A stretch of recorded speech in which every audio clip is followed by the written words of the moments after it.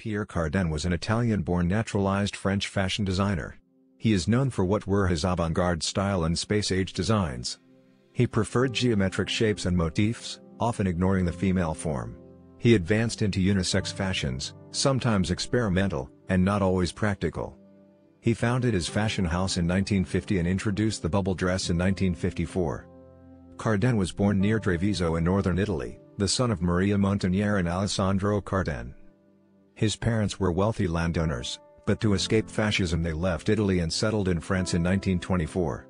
His father was a wine merchant. His father wanted him to study architecture, but he was interested in dressmaking from an early age. Cardin was educated in central France.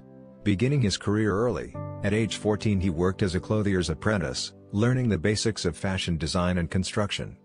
In 1939, he left home to work for a tailor in Vichy, where he began making suits for women. During World War II, he worked for the Red Cross, launching humanitarian interests that continued throughout his life. Cardin moved to Paris in 1945. There, he studied architecture and worked with the fashion house of Paquin after World War II. He worked with Elsa Schiaparelli until he became head of Christian Dior's Tailleur Atelier in 1947, but was denied work at Balenciaga. Cardin founded his own fashion house in 1950.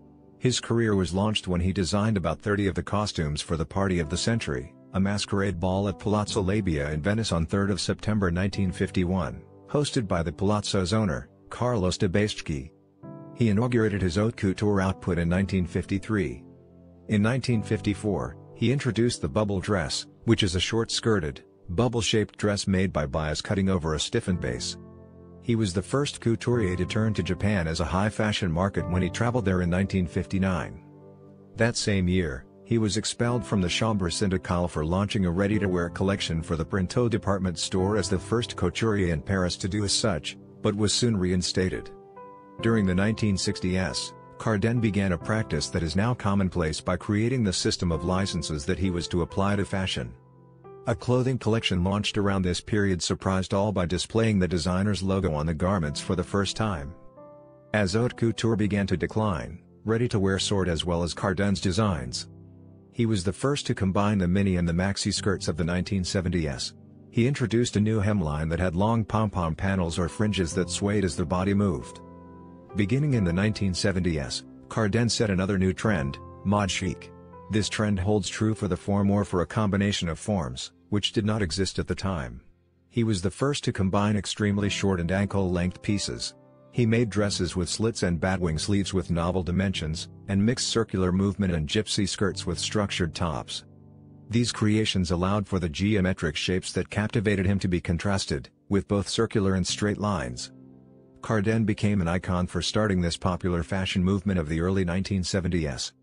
Inspired by space travel and exploration, Cardin visited National Aeronautics and Space Administration in 1970, where he tried on the original spacesuit worn by the first human to set foot on the moon, Neil Armstrong. Cardin loved the spacesuit so much, he created his own design for National Aeronautics and Space Administration in 1970. In 1971, Cardin redesigned the Barong Tagalog, a national costume of the Philippines, by opening the front, removing the cuffs that needed cufflinks, flaring the sleeves, and minimizing the embroidery. It was also tapered to the body, in contrast with the traditional loose-fitting design, and it also had a thicker collar with sharp and pointed cuffs. A straight-cut design was favored by President Ferdinand Marcos. In 1975, Cardin opened his first furniture boutique on the Rue du Faubourg Saint-Honoré. His furniture designs were highly inspired by his fashion designs. In both 1977 and 1979, he was awarded the Cartier Golden Thimble by French Haute Couture for the most creative collection of the season. He was a member of the Chambre syndicale de la haute couture et du prêt-à-porter from 1953 to 1993. Like many other designers today, Cardin decided in 1994 to show his collection only to a small circle of selected clients and journalists.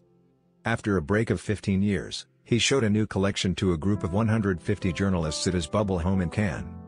A biography titled Pierre Cardin, His Fabulous Destiny was written by Sylvana Lawrence. Pierre Cardin used his name as a brand, initially a prestigious fashion brand, then in the 1960s extended successfully into perfumes and cosmetics. An article in the Harvard Business Review commented that the extension into perfumes and cosmetics was successful as the premium nature of the Pierre Cardin brand transferred well into these new, adjacent categories, but that the owners of the brand mistakenly attributed this to the brand's strength rather than to its fit with the new product categories. In 2011, Cardin tried to sell his business, valuing it at €1 billion, although the Wall Street Journal considered it to be worth about a fifth of that amount. Ultimately, he did not sell the brand. Cardin entered industrial design by developing 13 basic design themes that would be applied to various products, each consistently recognizable and carrying his name and logo. The business initiatives included a contract with American Motors Corporation. Following the success of the Aldo Gucci-designed Hornet Sportabout station wagon interiors, the automaker incorporated Cardin's theme on the AMC Javelin starting in mid-1972. This was one of the first American cars to offer a special trim package created by a famous French fashion designer. It was daring and outlandish design with some of the wildest fabrics and patterns ever seen in any American car. The original sales estimate by AMC was for 2,500 haute couture pony and muscle cars. The special interior option was continued on the 1973 model year Javelins. During the two model years, a total of 4,152 AMC Javelins received this bold mirrored, multicolored pleated stripe pattern in tones of Chinese red, plum, white, and silver that were set against a black background. The Cardin Javelins also came with the designer's emblems on the front fenders and had a limited selection of exterior colors to coordinate with the special interiors. However, 12 Cardin optioned cars were special ordered in midnight black paint. Continuously fascinated by geometric shapes, Cardin purchased the Palais Boulle near Cannes in 1991. The house was designed by the architect Henri Lovig, and Cardin furnished the bubble house with his original creations. The curves of the bubble house extend over 1,200 square meters and contain 10 bedrooms decorated by contemporary artists, as well as a panoramic living room. Cardin bought Maxim's restaurants in 1981 and soon opened branches in New York, London, and Beijing. During the 1980s and until the mid-1990s, he supported a French press organization for music law, circus, dance, and the arts. In 2001, Cardin purchased the ruins of the castle in Lacoste, Vaucluse that was once inhabited by the Marquis de Sade. He partially renovated the site and held music or dance festivals there. Cardin owned a palazzo in Venice named Ca Brugatine. He was designated a UNESCO Goodwill Ambassador in 1991. And a United Nations FAO Goodwill Ambassador in 2009. Apparently Cardin was mostly gay, but in the 1960s he had a 4-year affair with actress Jean Moreau. His long-term business partner and life partner was fellow French fashion designer André Oliver, who died in 1993. Cardin died on 29 December 2020, at the American Hospital of Paris, in Neuilly-sur-Seine, at the age of 98.